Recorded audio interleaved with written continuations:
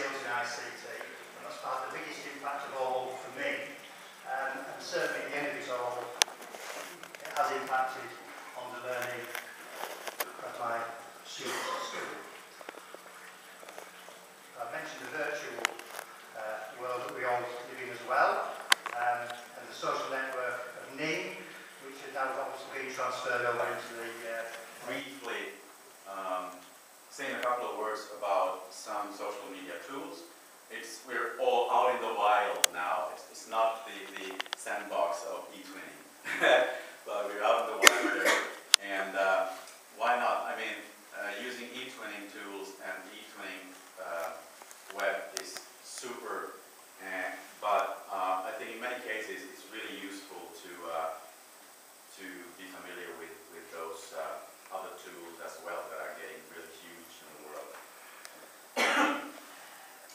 And before I forget, yeah, we got a web room for the workshop of this PDW, if you like, on today's need. That's a free web service that anyone can use to create a web room where people can enter comments. It's not a chat, basically. It doesn't work that well as a chat either. But it's a great way to enable the audience to punch in some comments about what you're talking about. He backs me all the way. He really wants this for the school. So it's good to have the freedom and the support of your management. I think you can do that without it. After the college, again in the beginning, it's hard sometimes to win over your colleagues that think, oh no, it's just some more we've got to do, what have we got to do now, more workload, heavy workload. But if you present it to them that it's actually making their job easier because they can work through the curriculum that they're absolutely using, the children are going to be motivated and it's going to raise standards, make their job a lot more enjoyable. Like pupils, they will not be able to see the staff room. This is where you could maybe put planning documents for the project, anything you want to discuss that won't be an actual activity. We saw earlier this morning that one of our ambassadors had used this area in the project activities. They'd had things for the pupils to do, and then they kept the answers in the staff room so that they could share things that way and the pupils couldn't see them. Similarly, the pupils' corner is somewhere where the pupils can go. And the idea behind this, of course you can still see this as well. You can see absolutely everything that the pupils will be able to see. But it's somewhere for the pupils to communicate with one another if they want to. So they can update blogs about what they might be doing on their holidays or what their favourite meal is, whatever you want it to be. And they can also upload images and documents there. And again, you would have full control over that. There is a chat function here, which if you and your project partners are online at the same time, then they can both access and you can chat to each other in real time.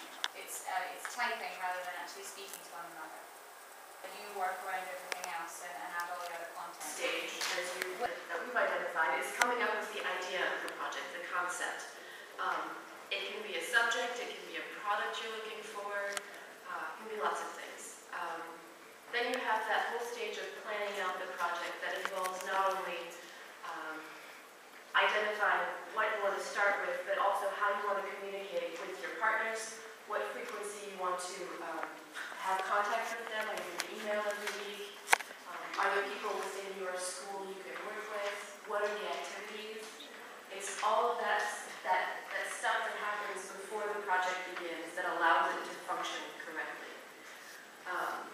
So project planning can be actually one of several mini stages. So I mean, that's something that you can think about. And we've done lots and lots of things with this, but we've looked at them as learning tools. You may have noticed these out on the display outside. If you look very carefully, you would notice that they're all different. They all initially look the same. What you need to realise what this actually is a mobile phone, a QR code reader. Take your phone, show your phone the QR using the QR reader this pattern on here, and provided you have internet access, it will take you in this particular case to our twin space for our very familiar to most of you. If there's anybody here who actually went to the very first eTwinning event, it was in a cellar, very similar to people who went down in the caves, the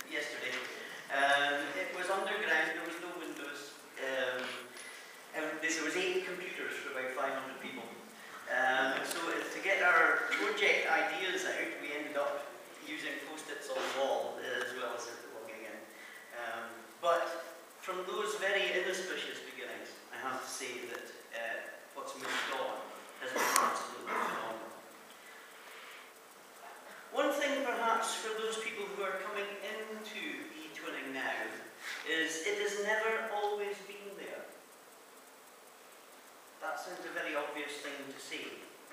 But the effort, energy that people had to put in to set up eTwinning right across the whole year, they really were heroes. The CSS, and not all the same people are still in the CSS as were there at the beginning, but the team that actually took a concept, an idea, and developed that into something that is now pan-European, were really pushing frontiers, and not just educational or pedagogical frontiers, they were actually pushing technical